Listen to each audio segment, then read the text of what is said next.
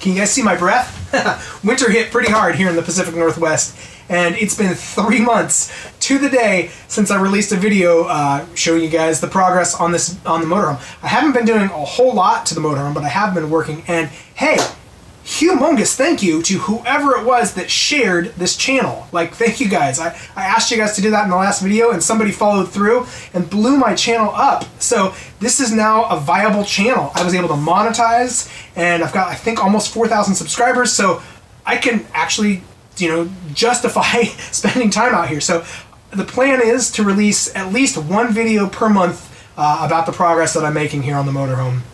This is one of many irons that I have in the fire. You guys know I run a bag company, packbags.com, and I have the other YouTube channel, Design Prototype Test, and I, you know, I gotta hang out with my kid. He's 2 years old, and you know, there's lots of things that I'm balancing in life. So this is one of many. So you guys can't expect too much from me, but definitely subscribe and ring the bell because I will be releasing videos somewhat regularly from here on out. So let's get into the topic of this video, which is going to start with the airbag suspension.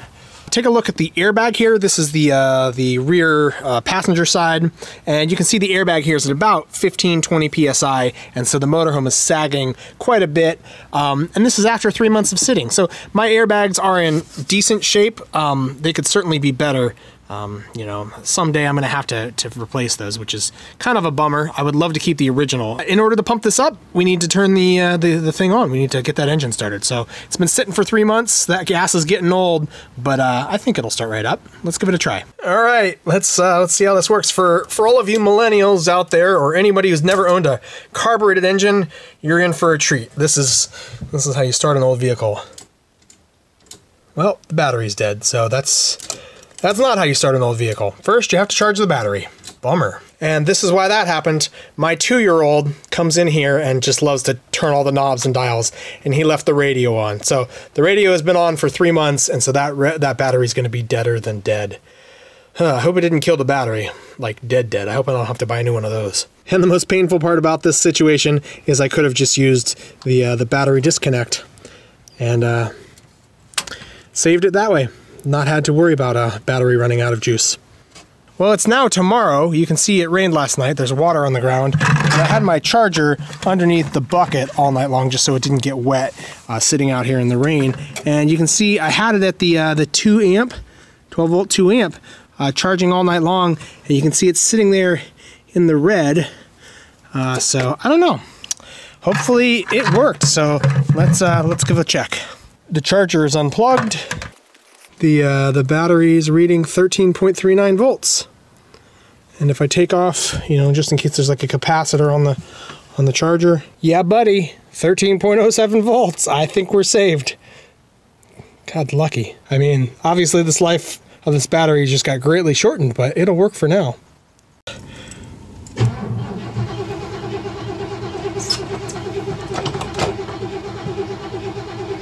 And it's cold. We're gonna be cranking for a little while.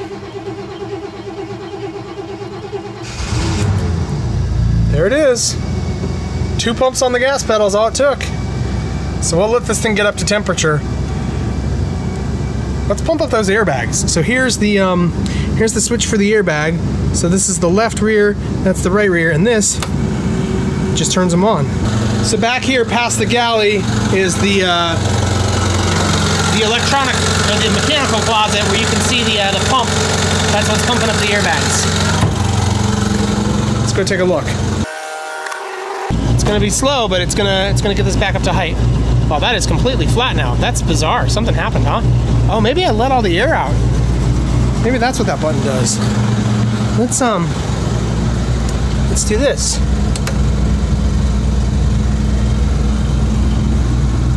Oh yeah, see, that's the lower button and that's the raise. So left, rear, I mean, we should check that one too.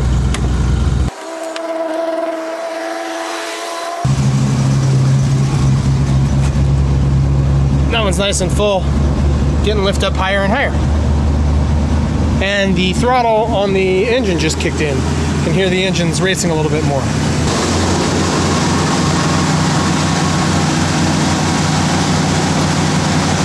Well, that took a couple of minutes, but you can see it's nicely inflated now, and the metal cones are sticking out where they're supposed to be. Now, these cones are the special sauce that makes the original factory airbags so much more comfortable than all the aftermarket versions, because the cones give it an increasing spring rate the farther down in the travel that you are. So in other words, the airbag pushes harder on the tires to try to lift the motorhome. It pushes harder as you're lower and lower. So it makes it much more comfortable. It's kind of a progressive shock, basically. Well, now that that's taken care of, let's talk about other mechanical issues here in the motorhome. So the biggest one is the fuel filter. I think it's the fuel filter. Here's the problem. When I'm at 85, 90% throttle, up to then, everything works great in the motorhome. It goes down the road, no problems. But as soon as I floor it all the way, 85, 90%, it does this thing. And yeah, it seems like a fuel issue. So maybe it's the fuel pump, or maybe it's the fuel filter. So the fuel filter is pretty easy to replace, so I have to do that, not in this episode. We'll do that in a later video. But the other mechanical issue to deal with is the fuel gauge. For whatever reason, they're just not working. I'm not seeing how much gas I have in the 2 fuel tanks, and so I need to dive into there. Now, thankfully, somebody cut a hole in the floor right over the access to the fuel tanks, so they're easy to get to when it's in this torn down situation like I am now without the carpet on there. So I should be able to get the fuel gauges working as well. But both of those issues I'm going to put off to a later episode.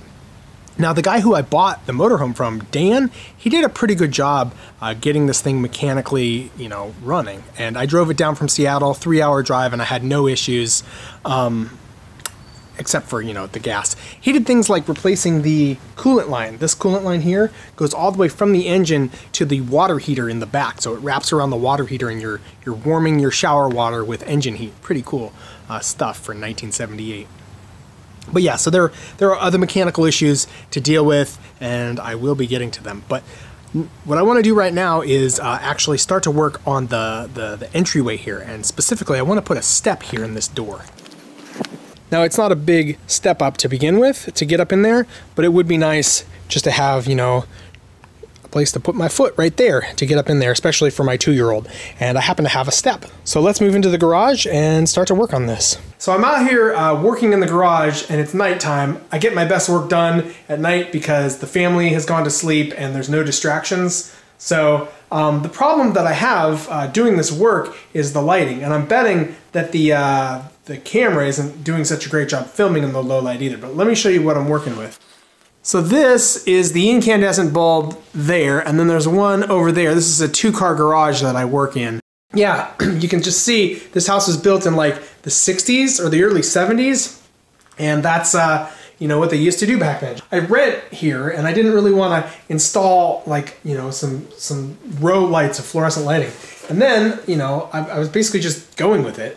But this company from China, Sansi, SANSI LED.com, they reached out to me and they offered me a solution that I never knew I wanted until they offered it to me. So I got these given to me, just so you guys know. But I'm not selling them. They just wanted me to tell you guys about them, and I think they're pretty great. So let's open this box up and put the light in the ceiling there, and I'll show you guys what a difference it makes. Well, I've already got the first one installed, but let me show you guys what they look like when you open the box.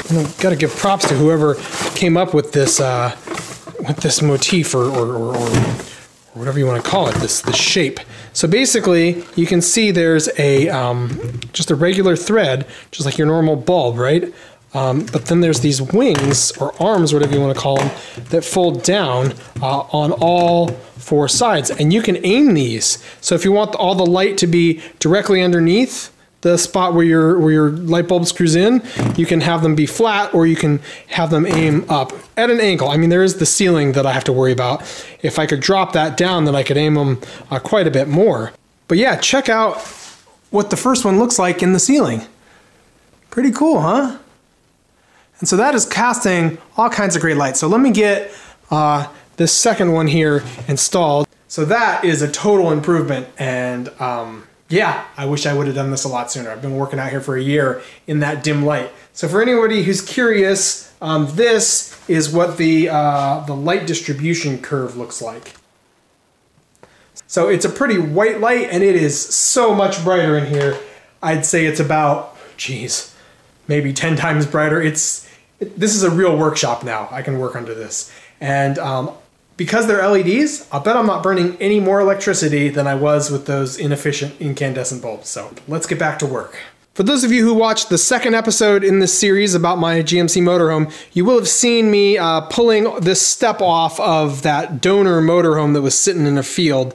And unfortunately, the removal did not go smoothly. So first of all, this corner broke off, and I'm just gonna braze that together. I don't have an aluminum TIG welder or anything like that, and it doesn't really need to be there. It's not, even though it's broken off, it broke off while I was stressing it, removing it. So yeah, it'll be fine being brazed on there.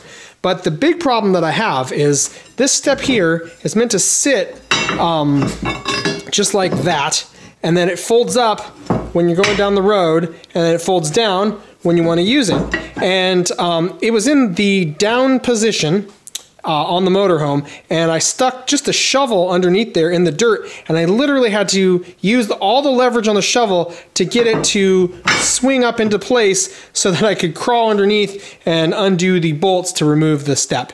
And while I used that shovel with all the leverage, what happened is I sheared or twisted the bolts off. It's just crazy. So what we have here is a galvanic action. I think that's what it's called. Basically, you have dissimilar metals, steel and aluminum, and in the presence of like road salts or any salt and water, you get this electro there's a slight electro, difference between those two, which causes the metals to fuse in just a terrible way. So it's really bad corrosion. And so I need to somehow extract the harder steel out from the softer aluminum. And to that end, over here on this side, I've carefully centered a drill and drilled out as much of that steel as I can get to. And I've done the same right here as well. And so after I'd done that, I went to Harbor Freight and I got one of these extractor sets. Now, if you're unfamiliar with this, it can be an incredibly useful tool. But I mean, if these bolts are going to break off, this is probably not going to work.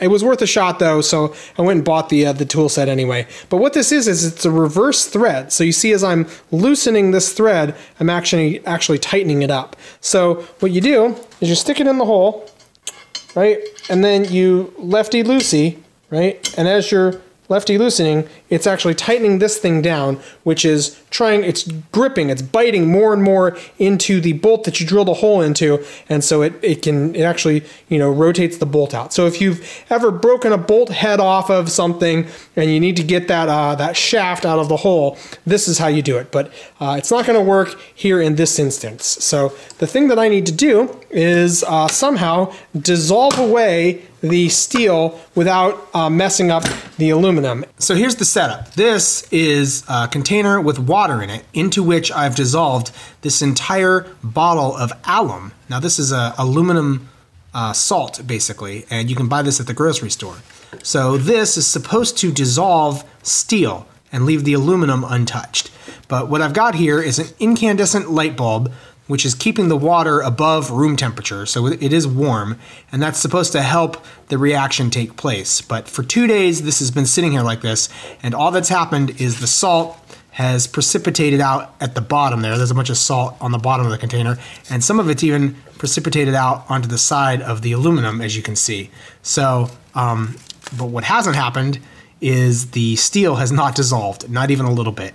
It's changed color ever so slightly, but other than that, it's unchanged. So I'm officially saying that this myth is busted. You cannot dissolve steel with alum salts in water. I have to boil off all this water so that I can save all the alum salt, because this little container here cost me $5, and I don't really want to be wasteful and throw this away just to go buy another container. I decided that I wanted to quickly boil the alum out of the water that was in this container, so I poured it into my stainless steel pan here, and in about 2 minutes, look at how much it discolored the pan. So a quick scrub with an abrasive pad and this pan has never been so clean. I think I've just discovered a new pan cleaning technique for after I boiled my oatmeal to the bottom of the pan.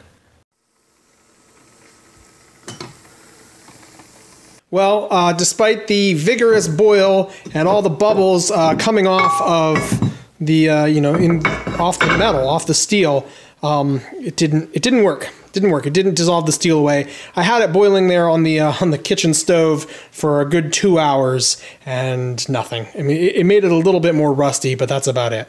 So, watching other videos, doing more research on the internet, I came upon somebody who says that you can definitely get this to work if you use alum salts in battery acid, which seems insane to me.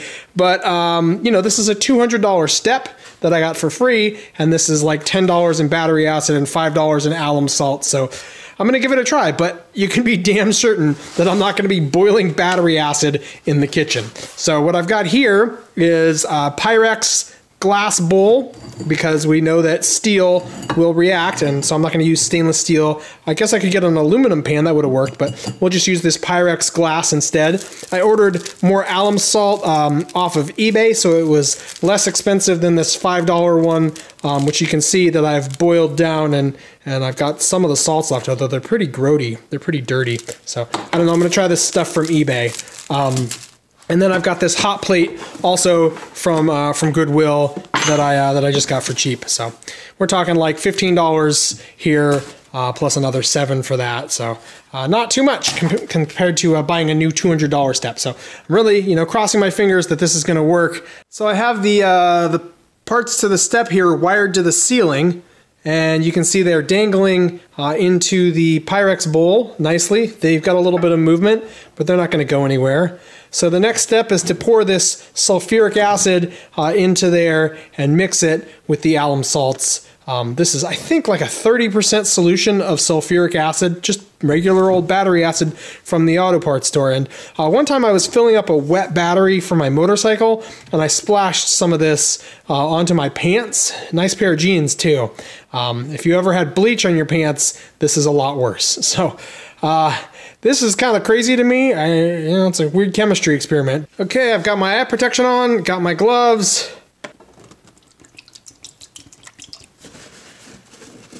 Oh, that stuff stinks. Whew. Oh, it smells like sulfur. Sulfuric acid, huh? Yuck. And I'm gonna need some more because I haven't fully, sunk the steel into the acid, but I think I'm gonna dilute this instead.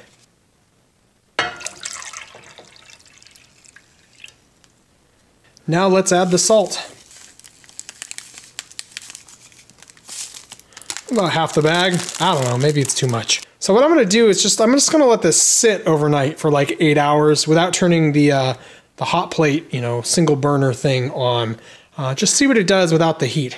I mean, it's pretty cold tonight. It's getting down near what, like 40 degrees, something like that, 30, 38 degrees. So I don't expect a whole lot of reaction, but it'll be interesting to see in the morning. And then when I can supervise this for a couple of hours tomorrow, that's when I'll turn the burner on. So let's see what happens.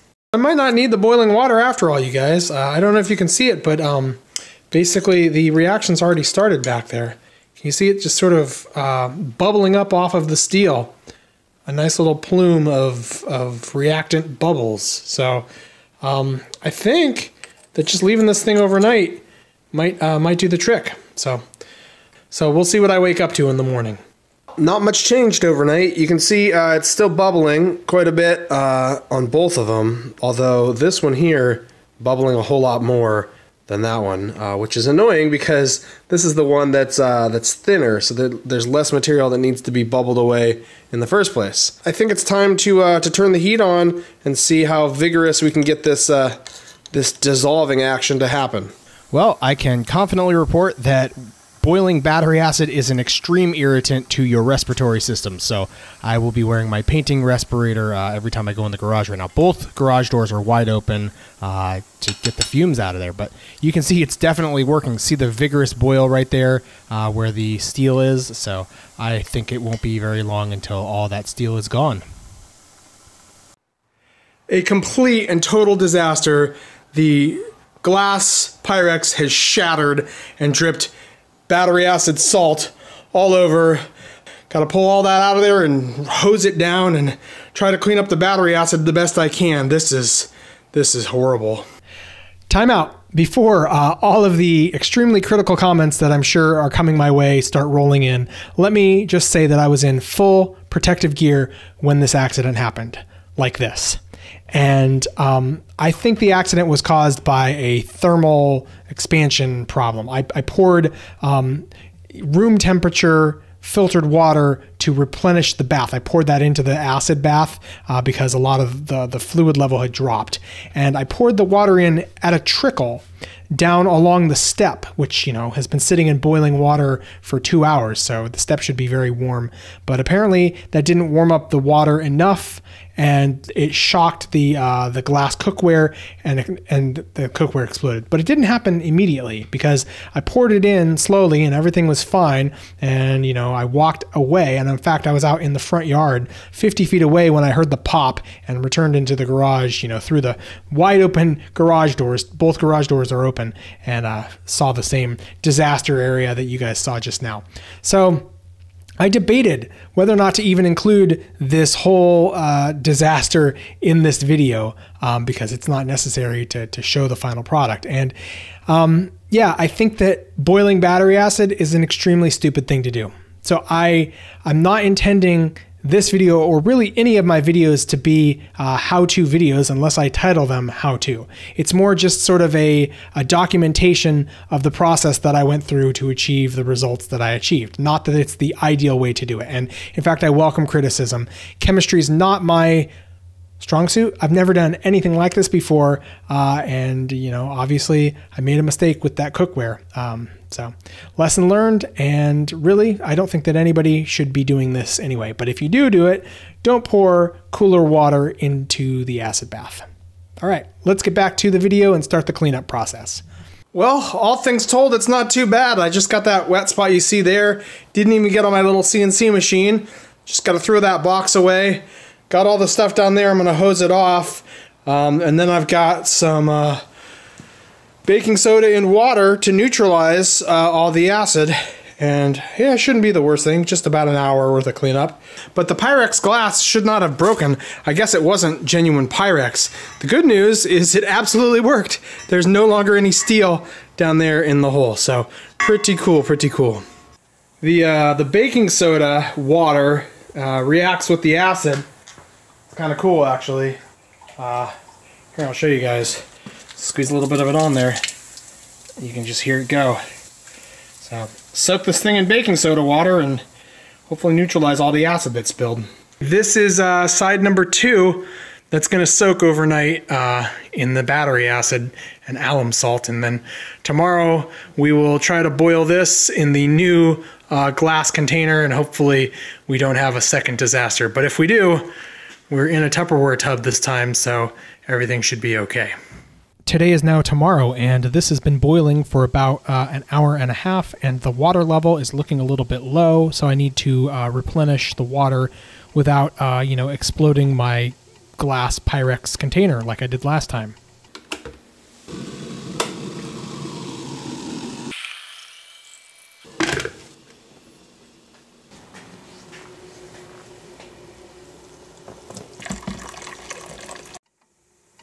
Success! No exploding glass.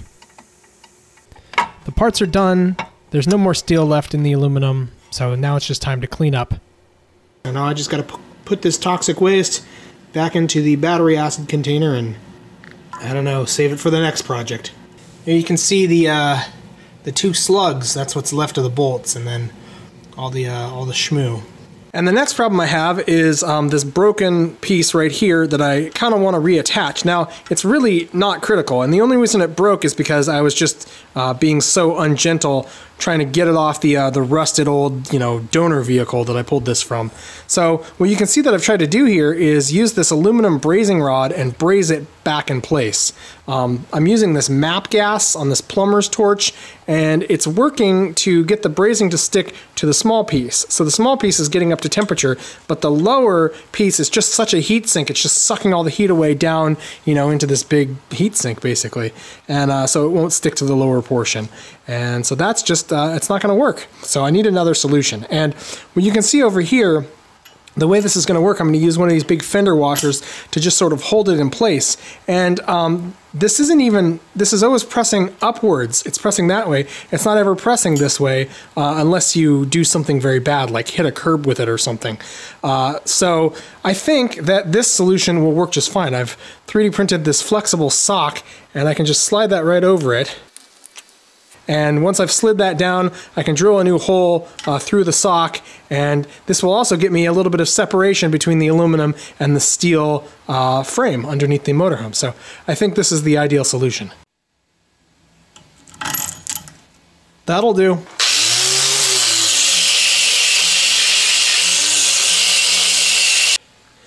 Man, this thing makes short work of polishing this up, but it sure does vibrate a lot. My hands are going numb. Well, now that that's all polished up with the wire wheel, we can see just how severe the pitting is where this was in the bath. So the acid bath went up to about there, and that's where the pitting starts and stops. So this is definitely not a technique if you need a nice, smooth finish part. In fact, I can't imagine another situation where this technique would actually be okay, because the pitting really doesn't matter here on this step. It's gonna add grip. So, but for any other application, I absolutely would not use an acid bath like I did.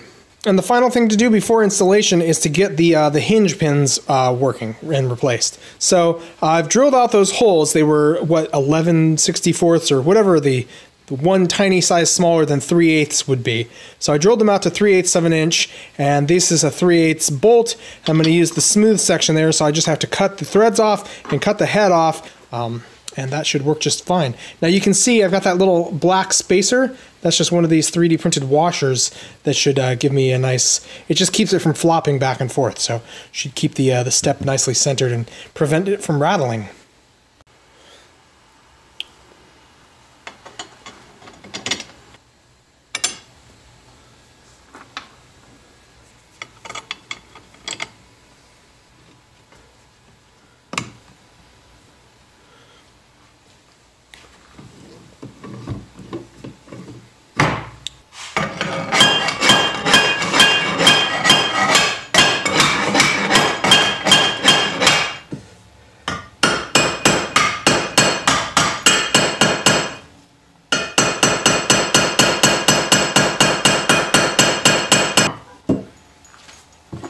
That's why they call it a ball peen hammer. Okay, got the hardware all lined up. Everything's ready. There it is, in place in the motorhome.